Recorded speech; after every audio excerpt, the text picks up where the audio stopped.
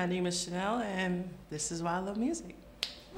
I mean, a day without music can really determine what type of mood you're in, and also, in a sense, determine how your day is going. So for me, a day without music is pretty much hell on earth, but it's manageable. For me, it's not specifically about what it means. It's more so about what it does for me. But what music means to me is, it means the difference between starting the day on a like, oh, I'm just gonna drag myself through here, versus I'm pumped, I wanna get the day started, or I'm excited about this, or man, I don't know how to deal with this, maybe I should just turn on my phone or turn on something to listen to just to get myself through it. So music is free therapy without having to pay somebody to tell me what's wrong with me. So it means quite a bit. It's therapy, it's relaxing, it's money saving in a sense.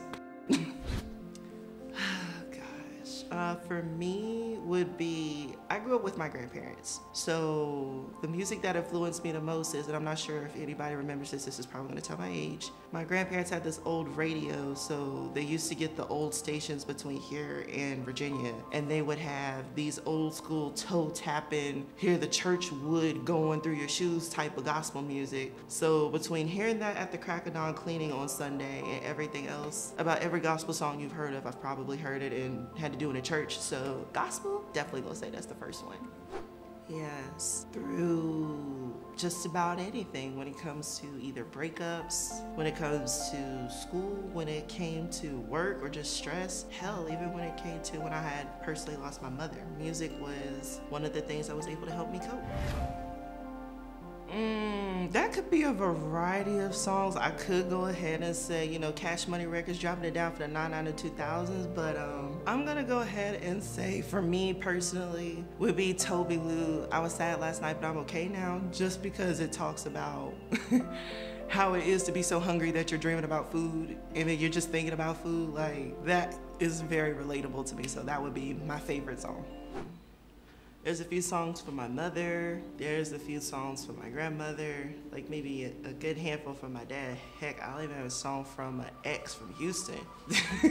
So different songs, I could compile it to a list. It'll probably be a pretty dope playlist. Yeah, that's quite a bit. It reminds me of mixed emotions. It's not like necessarily all bad and all good. It's like anything in life, you have ups and downs, so I think it's just like a healthy balance of good memories and bad memories, all encompassed into one god-awful long playlist. Just because I don't want to send out the wrong message, one of my favorite songs right now is Point and Kill by Lil Sims, so I don't want to really give out that. But I would say the first song I would probably play would still be, again, Lil Sims, but I would play Woman, just because I like the way the song goes, so that'll work.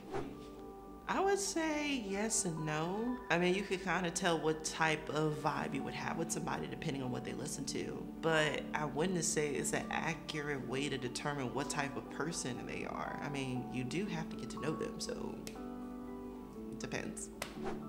It's shallowly smart. It's shallow because you're basing it just off genre, not really trying to help that person expand on something they may not know. So it's shallow because you're basing it off of your pre-assumptions. But in a sense, you do get an idea of where they are and what they would like to listen to, in a sense, what to expect. Are they alive? Yes. No, I, by the grace of God, have not had the unfortunate displeasure of meeting somebody who doesn't like music.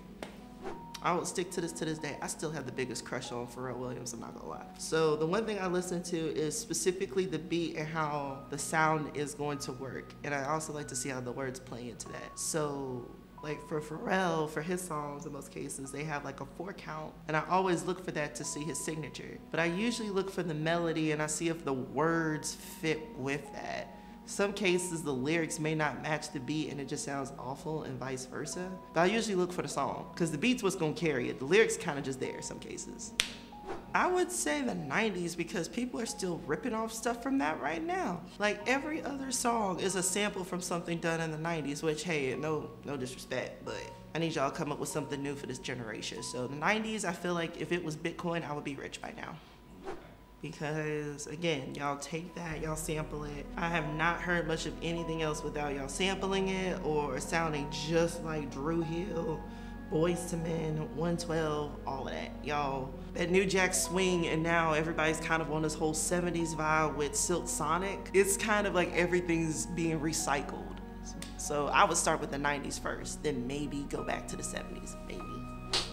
I mean, how much time do we got? I love music because it's like the first thing you honestly hear. Think about it. First thing you probably hear before you came out of your mother's womb was her singing to you. It's astounding to me how just hearing a song or listening to music can turn your day around in just a matter of minutes, depending on what the song is, or it could change your mood just depending on the song or depending on what you're listening to. It could change your entire energy in just a moment. The fact that something is just as simple as words, a beat, and lyrics, that's why I love music. It still to this day amazes me that something so simple can do a whole 180 on a person in just a matter of minutes. I get to play a game? Square shooter. Right now or just in general? In general, all time. Tribe Called Quest.